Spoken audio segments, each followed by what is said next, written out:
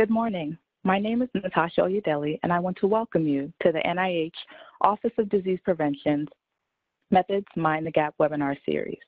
This series explores research design, measurement, intervention, data analysis, and other methods of interest to prevention science. Our goal is to engage the prevention research community in thought-provoking discussions to promote the use of the best available methods and to support the development of better methods. Before we begin, I have some housekeeping items. You can submit questions during the webinar by clicking on the question mark in the WebEx toolbar. Please direct your questions to all panelists. We will open the floor to questions that have been submitted via WebEx at the conclusion of today's talk. The slides and video recording will be posted to our website, prevention.nih.gov/mindthegap, in approximately 1 week. You will receive an email when they are available. Lastly, we would appreciate your feedback about today's webinar. Upon closing the WebEx meeting, you will be prompted to complete an evaluation. We would appreciate your feedback as it will help us improve this webinar series. Today's speaker is Dr. Catherine Tucker. Dr. Tucker is a professor of nutritional epidemiology in the Department of Biomedical and Nutritional Sciences and the director of the Center of Population Health at the UMass Lowell Zuckerberg College for Health Sciences with an adjunct appointment at the University of Massachusetts Medical School. She received her PhD from Cornell University and her undergraduate degree from the University of Connecticut, both in nutritional sciences. Dr. Tucker has contributed to more than 400 articles in scientific journals. Her research focuses on dietary intake and risk of chronic disease, including osteoporosis, cognitive decline, obesity, metabolic syndrome, and heart disease, with an emphasis on health disparities. She is the principal investigator of the Boston Puerto Rican Health Study, an ongoing cohort to examine the roles of diet, health behaviors, stress, genetic predisposition to relation to chronic conditions, including heart disease, cognitive decline, and bone health. She serves as the scientific advisor for the Jackson Heart Study, a cohort of African-American adults. She's the editor-in-chief of the Advances in Nutrition, the International Review Journal for the American Society of Nutrition, and was a co-editor of the 11th edition of the textbook, Modern Nutrition in Health and Disease. It is my pleasure to welcome Dr. Catherine Tucker. Good morning. It's my pleasure to be here, and thank you very much for that introduction. Thank you, Dr. Murray, and the organizers of the Mind the Gap series. I'm delighted to be here to talk about dietary assessment methodology for assessing risk of chronic disease because it's such an important topic. Way, way long ago, Hippocrates said if we could give every individual the right amount of nourishment and exercise, not too much, not too little and not too much, we would have found the safest way to health. He knew that then, and we know that now, but we're not in a good state now in relation to that. So that makes assessing diet extremely important so that we can really understand how our diet is affecting all the chronic disease that we see in this country and that's increasing around the world. So why measure diet? I get this question a lot because in studies, it's expensive to measure diet. It's complicated. It's not a simple thing like, do you smoke or do you not smoke? And we need to do it. And we need to do it well. We need to do it to provide information on dietary patterns that is not possible to obtain any other way. We need to know what the population's eating in order to understand that. And to inform nutrition policy and guidance to the population. We need to understand current dietary behavior and just not nutrients, but specific foods and dietary patterns. And the main reason we need to know that is we need to understand what the behaviors of diet are, the intake of nutrients, foods, and patterns affect chronic disease risk. We know they do. We have plenty of evidence that they do, but we need to understand more the nuances of how they do that so that we can inform policy to reduce health risk and improve the food supply. So you all know, I'm sure, that we have an epidemic of obesity. This is just 30 years ago in 1990. There was no state that had more than 14% of their population in the obese category. Zoom forward to 2018, and there are many states, in fact, the majority, have obesity that's above 30% of the population, and it continues to grow. It's very serious and one of the most important, if not the most important, public health problem in the country. Why do we care about obesity? Well, we know it affects chronic disease. So diabetes in particular, you can see the huge uptake in the percentage of the population with diabetes, starting with this huge growth around 1985 and 1990, a steep climb in diabetes. Diabetes, as you know, is a very serious illness that lasts your lifetime and has many terrible complications. So diet-related diseases are so prevalent and so important.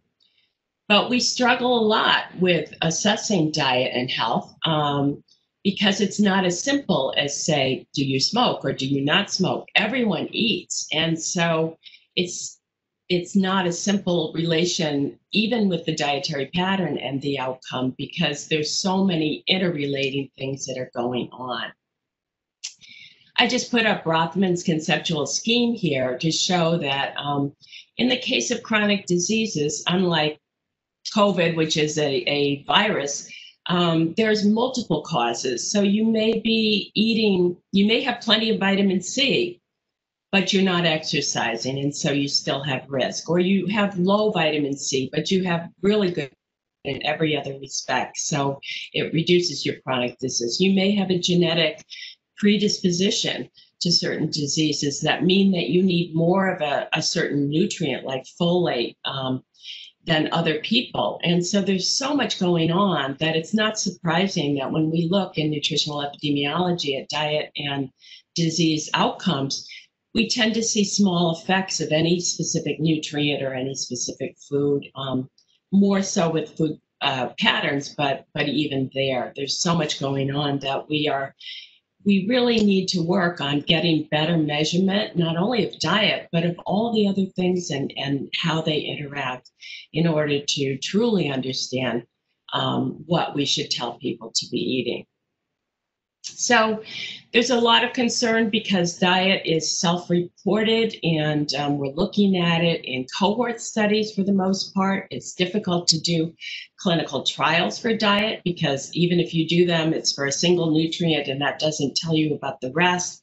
Or even with a dietary pattern, like the Mediterranean diet, which was done in Spain, a wonderful study, but it's a big operation and there's still a lot of gaps even in the clinical trials. So mostly we tend to look at diet and health in cohort studies. Now we know that cohort studies give us associations and correlation is not causation, but we have methods, and if you read good work, you'll see that they will discuss Hill's criteria for causality, strength of association, consistency of findings, very important, biological plausibility, dose response, time sequence. These are age-old methods of looking at the association you see and ensuring that it's unlikely to be by chance and strengthening our ability to have faith in those results. And we continue to use those. Reproducibility has been challenged in nutritional epidemiology, and it is challenging. It's challenging because we tend to take our studies and put them together into meta-analyses, and sometimes the meta-analyses have different results in a bunch of different studies, and people say, oh, I don't know what to take away from that. The truth is, again, it's very, very complicated. You can't just look at a single result like eggs are associated with diabetes, yes, in one study and no in another study. You really need to look at what the study was, who was it? And this is just the hypothetical dose response curve. One major issue is that, as Hippocrates noted, in nutrition, it's not just a linear association with more is better, which is a mistake sometimes people do with using too many supplements. But we have an optimal range, and if you're measuring in that optimal range and everybody's there, there is no association to be seen. And if they tend to be in the upper range and taking too many supplements or eating too much of a specific nutrient that may be damaging in that range, you might see the opposite result. So when you're assessing nutritional epidemiology, you need to look at each study carefully, see where the range is and how the results make sense in relation to their level and how it affects chronic disease. One of the reasons we have a lot of clinical trials that have been negative or showing no result is because they've been tested on people that aren't low or aren't marginal. And so you're not likely to see a result after investing all that in a clinical trial. So we have to embrace the complexity, note it, and be very careful about interpretations of our studies. So to dietary assessment, how do we do it? Well, there's three main traditional methods: dietary records, 24-hour recalls, and food frequency questionnaires. I'm not going to spend any time on dietary records today because I think they've been useful in studies where you have very compliant, well-educated participants. But in my own experience, where we with the Baltimore Longitudinal Study on Aging, when they started out with a lot of highly educated participants, they got very good records from motivated people. By the time we were looking at these records in the 1990s, what we found was that they were incomplete and about half the people were not doing them. So we were losing participants. So we moved to food frequencies there because of that. It's also known that dietary records change people's behavior. If you're writing down what you eat, you tend to eat differently. Maybe simplify it or maybe not have that extra piece of cake because you don't want to write it down. So it's actually a good way to diet. So now most studies are using either 24-hour recalls or food frequency questionnaires. They're both very good methods. They both have limitations, and so that needs to be considered carefully. 24-hour recalls give you a detailed intake for the previous day, and food frequency questionnaires give us a long-term measure of usual intake using a preset food list. Now, when we're talking about diet and chronic disease, we're almost always wanting to know usual intake or long-term intake. And you can get that from a food frequency in a single measure. To get that from 24-hour recalls, you need multiple measures, which is why we tend to see most people in cohort studies using food frequencies. However, there are advantages and disadvantages of both. For recalls, the advantage is it doesn't require literacy or highly motivated participants. So an interviewer administered recall can be done with everybody. And it also gives you the detail of the foods that they're eating. So it's not limited to a food list. You can get the specific foods, the specific recipes, how they're prepared, the specific portion sizes. And so you actually need to have this information to build a food frequency to begin with, and that's how most have been built. So this is excellent. This is what they use in the NHANES, and it gives you group means. It can be well done. But the disadvantages are, one, it relies on memory. We looked at this in relation to food frequency questionnaires in one study of older adults and found that the food frequency questionnaires where there's pattern memory actually work better for older adults than what they had to remember eating yesterday. And it can be expensive with repeated measures unless you're using the new automated versions online, which not everybody fills out well. And most importantly, day-to-day variability limits the ability to assess usual intake. So this is an old-fashioned dietary intake form. Almost everything is on the web these days, but you ask about your foods and beverages, the portion size, you may gather recipe information, brand name, etc. It's always useful to have some kind of portion tools.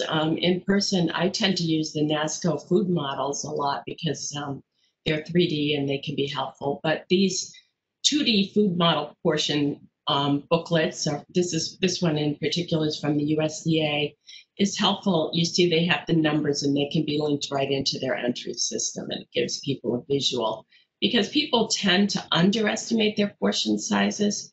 So it's helpful to have a visual to be able to do that more accurately. Now, one of the problems with 24-hour recalls has been that they tend to underestimate energy intake, and they've been criticized for that. I have to give a lot of credit to the USDA and that group for developing this automated multiple pass method where they go through 5 steps. First, a quick list. Then they go back to probe for forgotten foods. They collect the time and occasion. And then they go back and they get the detail of each food, where it was eaten, whether it was at home or from a restaurant. And they review intervals between occasions, and finally provide an opportunity to recall anything else. They've studied this carefully against doubly labeled water and shown that this multiple pass method really can help to capture the total intakes much, much better than the earlier ways that we collected 24-hour recalls. Most recently, we now have a wonderful online assessment tool, the ASA-24, that was developed at the National Cancer Institute. And they use a new approach to asking about foods that is really great because you can do everything online. They have it organized in a careful way so that it makes sense to the participant. And they've done some good research showing that people will complete this and you can get good results from this. And the other thing about this is that it's free. So you can set up a study and you get people to complete these, and the NCI has made it very user-friendly. So that's a major advancement. The downside of the ASA-24, again, is that if people are not highly motivated, they may not be as careful. And when possible, I usually work with interviewer-administered questionnaires, but that's often not possible because of cost, and cost is high. So this is an amazing cost savings when you need to get dietary data, and it's very good tool.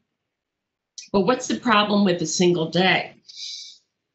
Well, as you can see here, there was classic work done by Beaton in the 1980s and early 90s, where he did simulations of the effect of multiple days versus one day. And he was working with the National Academies, the Institute of Medicine, to try and look at how to improve estimations of intake in the national surveys. And so what you can see here is that when you have a single day, it will draw out, because there are certain times when people could eat much less than they usually do, but they couldn't do that all the time, or they go to a party and have huge amounts of food and they don't do that all the time. So it kind of flattens the normal curve, but the mean is still valid. So if you're going to compare large numbers of people in subgroups of the United States, as they do in the NHANES, that's great. What it doesn't do well is estimate how many people are low or how many people are high. It's going to, you see, it's going to have a much bigger area under the curve. It's going to overestimate the numbers low and high.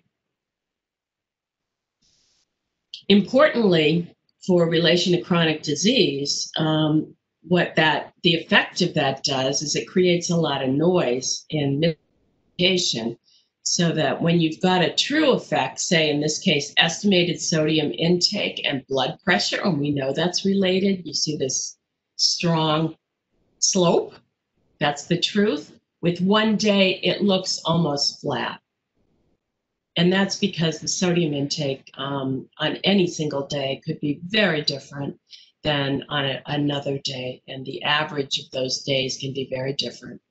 And it just, the misclassification means you can't see the association. So what this does is it always is in the direction of attenuation, as long as the misclassification is random, as it is in day-to-day variability. We know there's other sources of error that you need to think about, but in terms of just day-to-day variability, it's completely random. And so when you've got just a few days, you know that you're underestimating the true effect. Now, you can't get back to the actual true effect directly, but there are ways to do it indirectly. And so one of the ways people have explored in understanding how much our true effect is attenuated is by looking at the intra-individual variance compared to the interperson individual variance, because after all, it's the interpersonal variation that gives us a distribution that can be related to risk of chronic disease.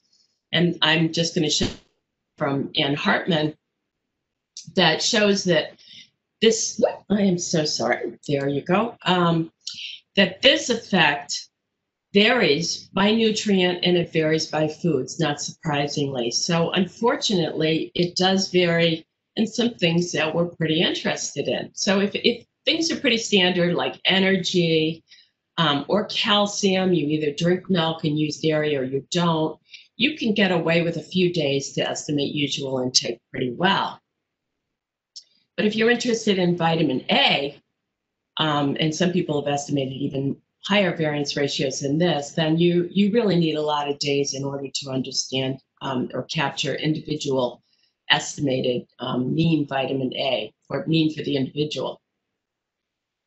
And also in foods, you can see that things like cereals, people eat them or they don't. Breakfast cereals are pretty good, and coffee is actually outstanding. It actually has a very low variance ratio because people tend to be very regular in the way they eat those. But things that we might be interested in that have a lot of nutrients, like liver, can be completely misassessed. Even meat and berries, something that we're interested in now in relation to cognition, will be misassessed even with a few days.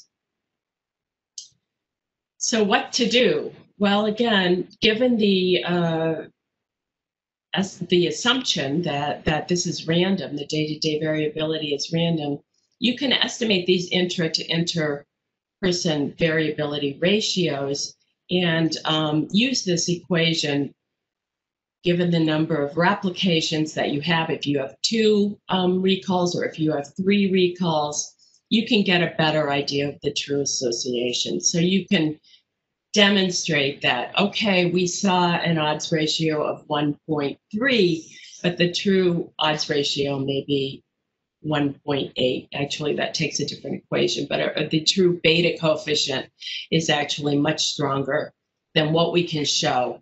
And we know that there is this variability in there. And that's helpful in our arguments in talking about disease associations when people say, oh, you've got, does it matter? Is that even a significant or a meaningful association in terms of health? And we can say, well, it's probably a lot stronger than we can measure given all this variability error that we have. It's also unclear how this works with complex interactions in diverse populations, so that you do this for the whole population and it kind of averages things out, and you lose some of that variability in doing that. So it's not perfect, but it's very helpful. Okay, so now we'll move to the food frequency questionnaire, and it has advantages. You can measure usual intake in a single administration. This is why most cohort studies use it, one of the reasons. And as I mentioned earlier, it uses pattern memory, which can be more reliable than episodic memory for some. If you just think about it, you tend to plan your meals for the week. You know what you usually eat for breakfast, lunch, and dinner, and how much you have in your fridge. So you tend to know what you eat.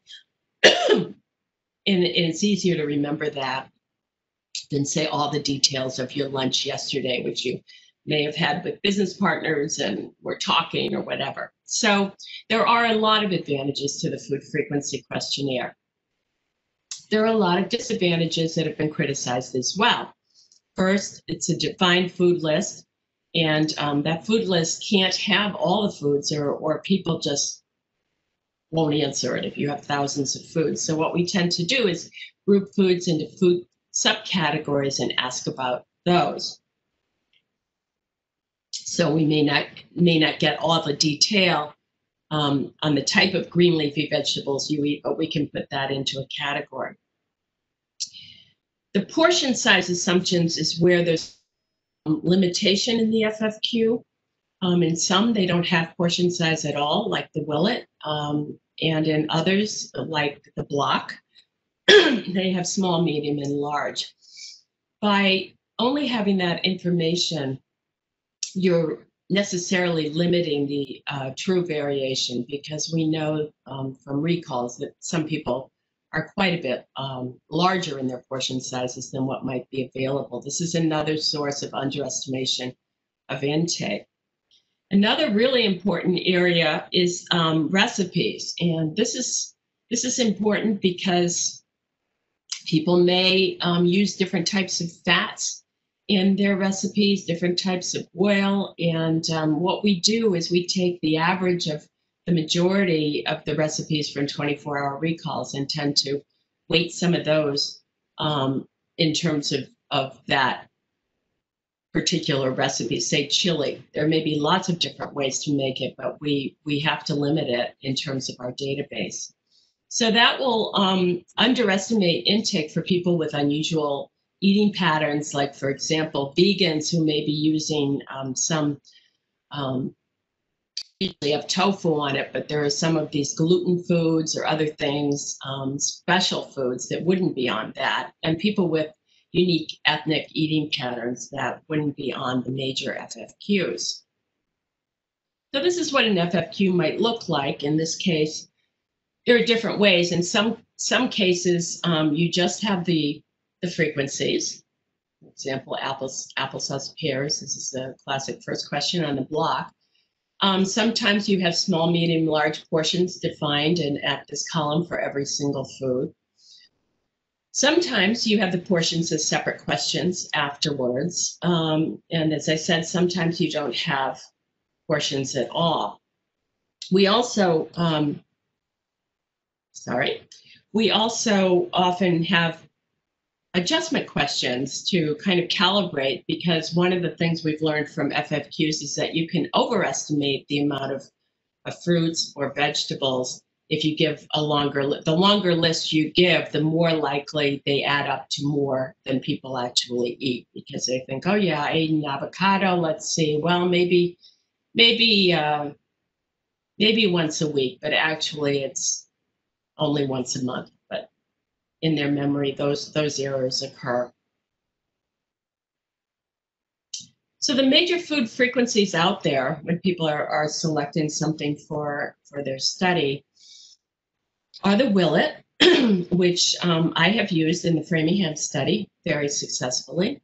The block NCI questionnaire, that was one of the early ones that has small, medium, large portion sizes, and it was based on NHANES data based on nutrients of interest for the US population.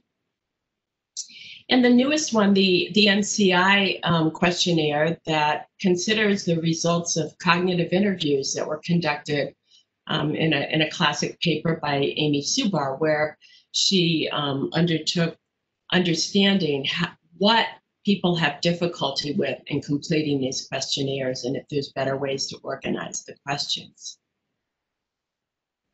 Okay, so how do we validate food frequency questionnaires? Well, it's hard to validate true validation requires a gold standard, and we have very few gold standards other than a few recovery biomarkers, but we call it validity when we compare with an independent measure. So the most common validation study would be comparing the results from food frequency questionnaires to multiple 24-hour recalls, because the errors are not highly correlated, and you can get an idea of how well that does. The other way that we validate food frequency questionnaires increasingly is by comparison with biomarkers, biochemical indicators. Now, one thing that's very important to realize here is that a lot of people, when they see the association between a nutrient from a food frequency and a biochemical indicator, say, oh, the food frequency doesn't measure that well. That may not be true. It may be that the biochemical indicator doesn't measure diet well. And that's something a lot of people tend to forget. They tend to think that the biological indicator is truth because it doesn't require memory. However, biomarkers and how the food that you eat gets into your blood or other tissues requires a lot of complex actions, including homeostasis. If you're replete, less is going to come in. Absorption, if you have any kind of intestinal issues, and now we know the microbiome affects absorption, and metabolism, if you have different genetic polymorphisms that upgrade or downgrade certain pathways, you'll have different relationships between your diet and your biochemical indicator. So it doesn't necessarily mean the dietary measure is bad. It's just how good is the biomarker. There also can be random lab error. There was a lot of concern for a while about vitamin D measurements in different labs, measuring differently. So there's a lot that can go on with the biomarker as well. Another way that we assess validity, kind of face validity, is does the measure of nutrient, food, or dietary pattern correlate as expected with the physiologic response and disease outcome? We know certain are associated. They've been associated in earlier studies, maybe in clinical trials, and they have a strong biological mechanism, such as potassium and hypertension. We know that's there. If your instrument is doing well and measuring those things as expected, that's a good sign that your instrument is working well with your study. Now, I just want to show some old data from Willett's food frequency validation, because when people say food frequencies are not valid, that is not true. It depends on the quality of the food frequency for the specific population and the way that people complete them and the compliance. So Willett did one of the first really large validation studies. This was pre-doubly labeled water. So it was compared to diet records, but he did diet records 4 times, a whole week, 4 times throughout the year. Because what you're measuring with the FFQ is usual long-term intake. So to be valid, that's the best way to do it. And when he did that and compared the food frequency to diet records, here's the current comparisons. You see the correlations are actually very good, given the variability in diet and all its limitations. We've got correlations from 0.5 to 0.79 here for individual nutrients. These have been de-attenuated using that equation that I showed you earlier that's often used in validity assessments, because otherwise you're comparing food frequencies to diet records or recalls. And the tendency is for people to say this is a validation of the FFQ and the FFQ isn't good. But in fact, if you have only a few recalls or records, it may be that those are what's not good. So it's never going to be perfect, but the de-attenuation method helps to give you a better estimate of the truth. Also, in terms of quantitation, this I found remarkable from Willett, but he actually got highly motivated individuals, 27 men and women, using his 116-item food frequency questionnaire to complete a 1-year diet record. Now, this would not work in the general public because most people would not do this, but comparing a 1-year diet record with a 116-item food frequency questionnaire from highly motivated and cooperative individuals, it's remarkable that the total energy was so close. The protein, the fat, saturated fat, almost everything was in really good shape, with the exception of vitamin A, which is highly variable. And anyway, so that this really, to me, shows you that if you have the right FFQ for the population, and they are highly motivated, or you've carefully interviewed or administered it, it can be excellent. It can be an excellent tool. The other thing that really convinced me that this can be an excellent tool is that I was looking at food frequency data, and this is the Framingham study. And we had plasma measures of folate and homocysteine. And what we're looking at here is total folate intake. And you see this beautiful association with plasma folate and this beautiful association with lower total homocysteine. This is with supplements included, and this is from diet alone. So that again shows you that this FFQ is certainly working, or you would not see that beautiful association. Just quickly, another one, this is carotenoids. And again, dietary beta carotene with beta carotene in the blood, a little bit better for women than men, but it's higher for women than men in terms of the intake. And here's lycopene, full association. So I mentioned cognitive interviewing earlier, and from Subar, and what she found is that people can have trouble with various aspects of reporting on the FFQ, including the aggregation, units, number of eggs versus servings of eggs. And one thing that's very important is the order of foods. So for example, if you ask about orange juice and then you ask about oranges, people can get double count. We see this with rice or rice in recipes, so that we have to be very careful to ask the right things in the right order. So this was the diet history questionnaire that NCI developed. They realized from that cognitive interviewing that they really get better responses if they don't use the grid. So this is a long booklet where they go question by question. Over the past 12 months, how often did you drink tomato or vegetable juice? And then asking for the portion if they drank it. So this was a new scheme that they found helpful, and they did a validation study comparing it to the block and Willett. And what you can see here is that for most things, this new format worked better. Importantly, here I want to show that Willett's questionnaire tends to correlate more poorly with nutrients for many things until you adjust for energy. And when you hear his arguments about the FFQ, you will note that he always says that it may not, his questionnaire may not measure energy well, and you shouldn't use it for that. But when you adjust for energy, assuming that your portion sizes has been kind of uniform across things, then it does perform pretty well. So that's another important issue. Now, you probably can't see this very well, but this is from the newest DHQ3, which is actually a very exciting questionnaire. I like this questionnaire a lot. You can do this online. And it's different in that what it has is a series of screening things. So do you ever eat fruits? And if you never eat fruits, you never have to go through all those questions and say, no, like you used to do on the grid.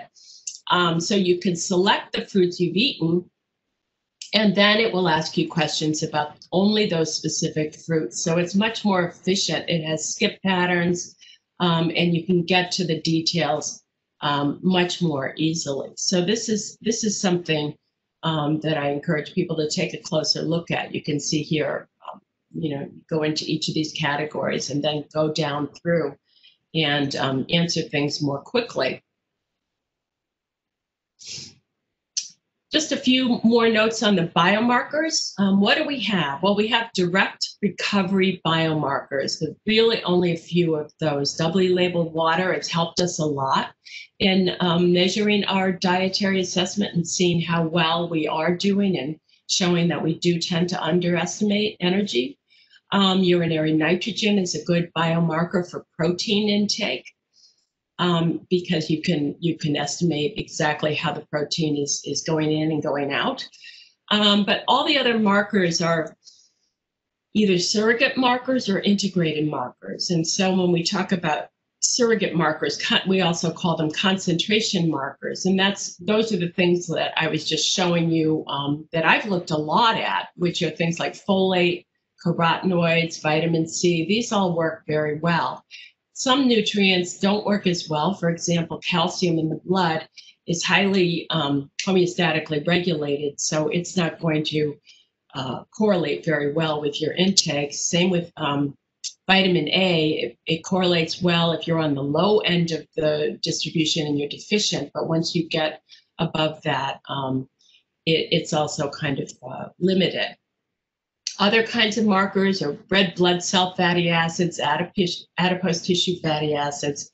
And these markers have different meaning that people need to understand just as carefully as they do with the diet. For example, serum vitamin C turns over very quickly, so that I've seen people say, oh, well, we did a validation study with 4 diet records last week and a food frequency, and it measured the association was stronger with the diet records.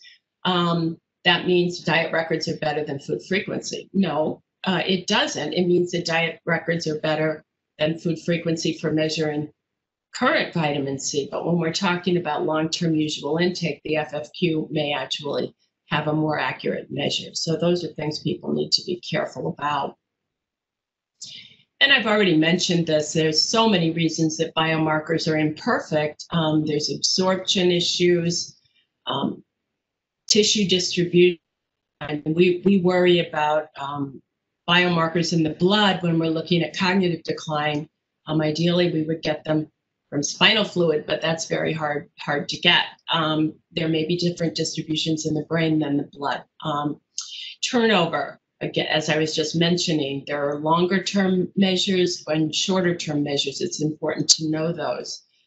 Presence of cofactors, excretion, and very important effect that people tend to overlook is a powerful effect is medication. So that there are medications, a lot of diabetes medications, for example, are B vitamin wasting, and they're lost in the urine. So you may have lower B vitamin levels on metformin than you're taking in. And so that interferes with the correlation.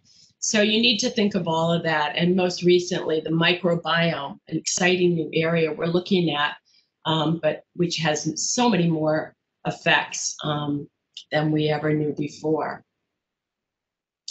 So what do we do with biomarkers? Well, I use them, as I've showed you, to show the associations. I also like to use them to relate with my outcome along with diet. And I have several cases where I've, for example, with cognitive decline, well, we looked in the normative aging study with biomarkers of B vitamins and then with the dietary intake, and we're able to show very similar correlations. That is another way to validate the dietary intake. When they're both showing you the same thing, you know there's a strong association there. But there's some newer statistical methods I don't have time to get into, particularly led by Ross Prentice's group now, but there's also been calibration studies done by NCI, Victor Kipnis, and other people there.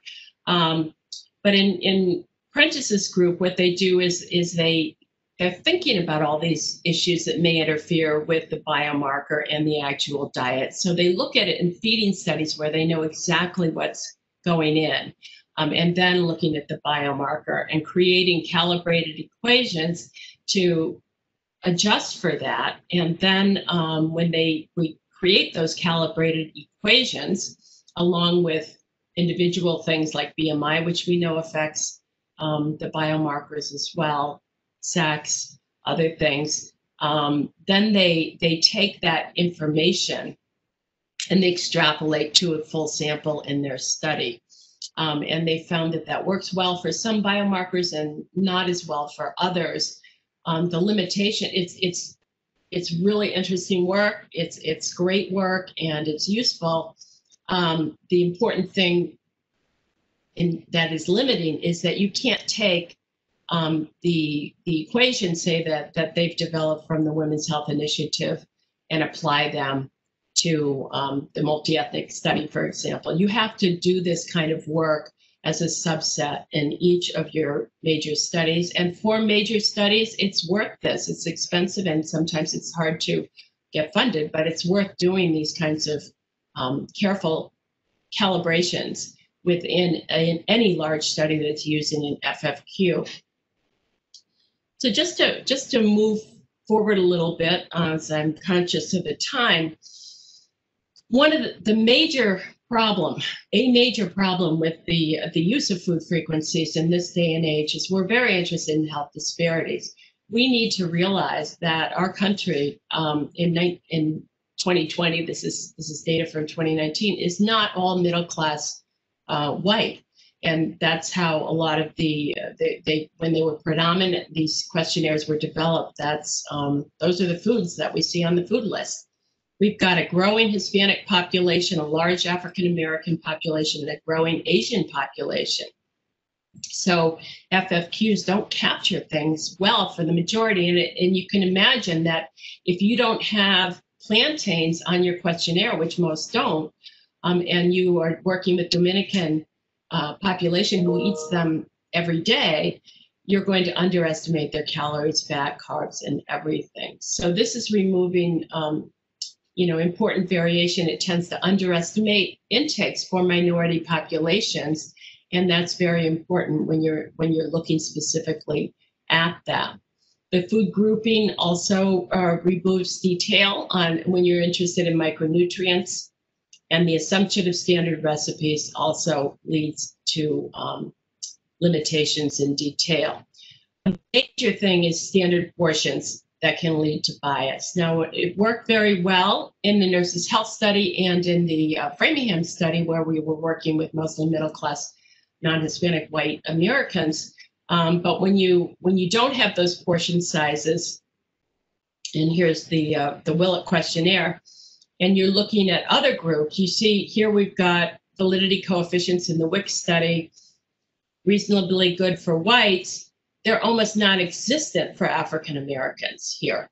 And so if you've got a group combined, you've got systematic bias of poor measurement in these other groups. And here's the block, which did better with the portion sizes being very important here, but still did not do well with Hispanics.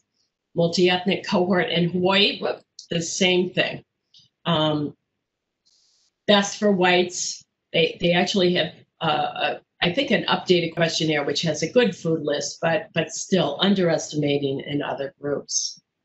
So we need more inclusive food frequency questionnaires if we're going to keep using them with more multicultural populations.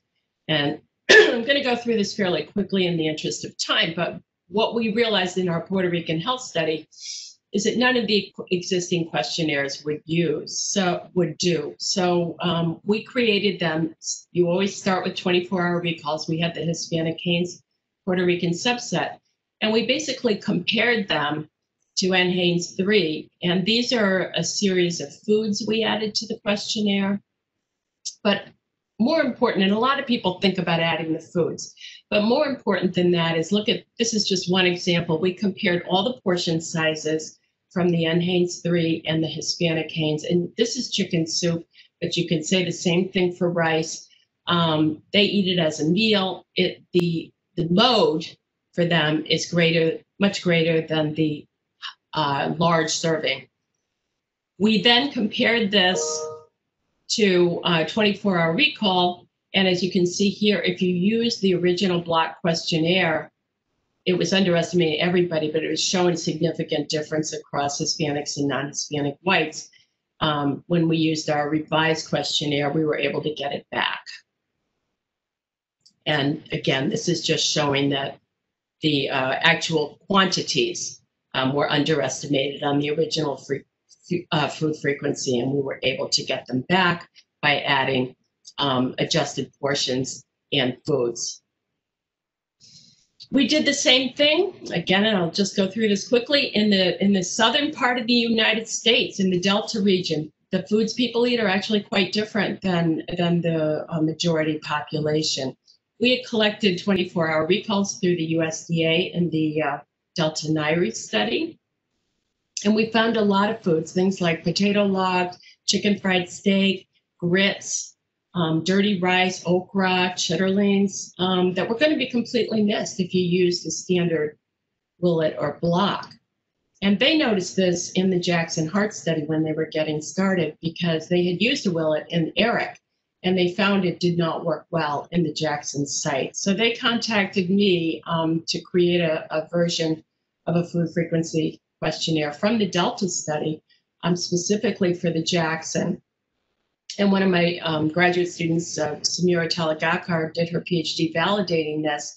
And we found that our Jackson Heart Study questionnaire did do well comparing to 4 24-hour recalls. We had the full long form and the short form, which of course studies want you to do it in 20 minutes. So we had to collapse things. Still did pretty well for energy and macronutrients, but of course you lose detail on micronutrients the more that you collapse it. So getting to the end here, the new and important thing and exciting thing is we're moving to personalized nutrition. And if we're going to move to personalized nutrition, we need to know usual intake. We need to know more detail. So we need to up our game on dietary assessment. First thing is you need to not skimp on your resources. You need to make sure that you've got the right tools for each population that you're looking at. You need to do sub-studies for validation or maybe calibration. And now we've got diet-gene interactions that we are looking at in existing cohorts, but we need to expand those to other populations because we know that the variation that exists before we move too quickly to generalizations about precision nutrition. So we've got this new exciting area. We've got the exposome, the genome, we've got the diet, and dietary assessments lag behind. We've got better and better methods for the genomics, but we need to up our diet as well. Just quickly, this is a diet-gene interaction that we looked at in the Puerto Rican health study. And I'll just give this one example. In a low-fat environment where they may have been living several generations ago, the common genotype had low waist circumference in ApoA175. But in a high-fat environment they're in now, that common genotype actually has higher waist circumference than the polymorphism. Same thing for systolic blood pressure. So this is a very nice example of how certain populations with higher prevalence of some of these polymorphisms tend to have poorer outcomes with the poor diets that they're consuming in 2020.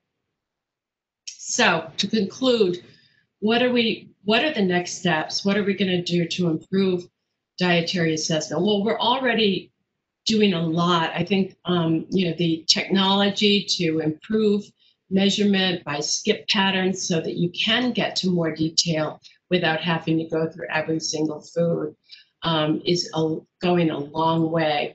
I think that some people have looked at camera photographs. That's helped a little with portion size, but it hasn't taken on very much in the long run. I think there are things like if you could scan barcodes and get more detail on the quality of major consumed food items, that would be another great thing. Combining methods is always a good idea, and it's almost necessary if you're working with a new population that hasn't had a standardized FFQ. If you also collect 24-hour recalls, you can check the recipes and check to make sure all the foods are there, and continuing to improve. Food frequency questionnaires can't be static either because diets change. We had to add things like energy bars and energy drinks as the food supply changes. There is some statistical modeling that can be done to correct for measurement error. I think it was fantastically applied when we assume random measurement. The bias is more complicated and needs to be looked at much more carefully in the face of diversity before it's embraced for generating to other populations. There's a lot of people still working on biomarkers to get better measures of biomarkers that can enhance associations and can be used in conjunction with dietary assessment. We need to get better estimates of dietary quality. We've learned a lot just from general FFQs where we can get dietary patterns and show, and we've certainly shown that healthy dietary pattern versus a Western or poor dietary pattern clearly does relate to disease, but we need to get more detail within those, I'm sorry, I keep doing that, within those food groups in terms of the dietary quality. If you're eating cheese, is it processed cheese or is it natural cheese? More detail on that. And using more complex data approaches, like people are starting to look at big data, artificial intelligence to combine things like diet with genomics, metabolomics, and other things simultaneously. I think that's very exciting. So in conclusion, the chronic diseases are just so widespread and causing so much health risk and early mortality that they cannot be ignored, and the role of diet cannot be ignored for the health of the nation and the world. And we're moving forward, but we need more investment in improving optimal dietary assessment and in combining it with the other measures that we have to really understand health and disease, not only in the majority, but in diverse populations. So I will end there, and I will be happy to take any questions.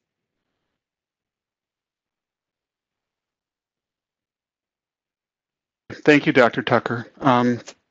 We only have a couple of minutes before our hour expires, so there's not going to be much time for Q&A, but let me ask a few.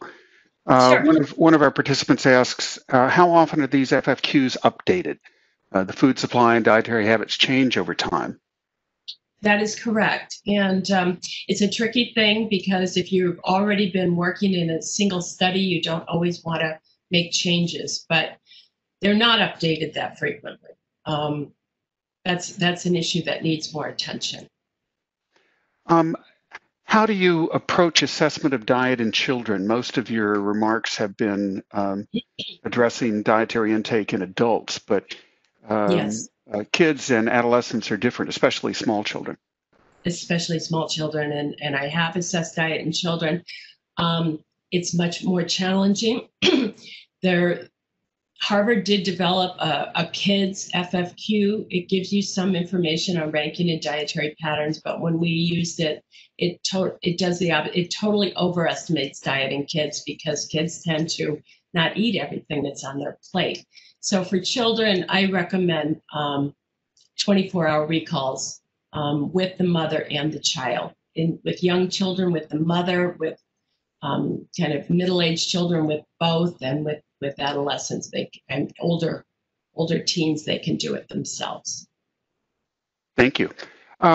We have a question from someone who uses dietary assessment to measure change as a result of interventions.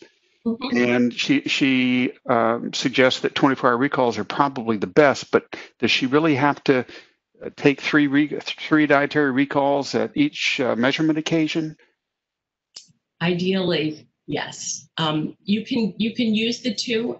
With two, you can look at the inter-to-inter-individual variation and do some corrections, but certainly at least two. You cannot do it with one. You can, I mean, if you have a huge population, you can compare the means, but I would not recommend fewer than two. All right. We're going to save all of the questions that have come in from our participants, and there are many of them. And we will send those to you, Dr. Tucker, and ask your assistance in developing short answers so that we can post them on the website when we post the slide set and the recording of the broadcast. But we've reached the end of the hour, so we'll have to stop at this point. Let me turn things back to Dr. Oyedele. Thank you. Thank you, Dr. Murray, and thank you to everyone who participated in today's webinar. As I mentioned at the beginning of the webinar, we will post slides and a recording of today's session on the website next week. You will receive an email with a link to the recording when it is available. Thank you.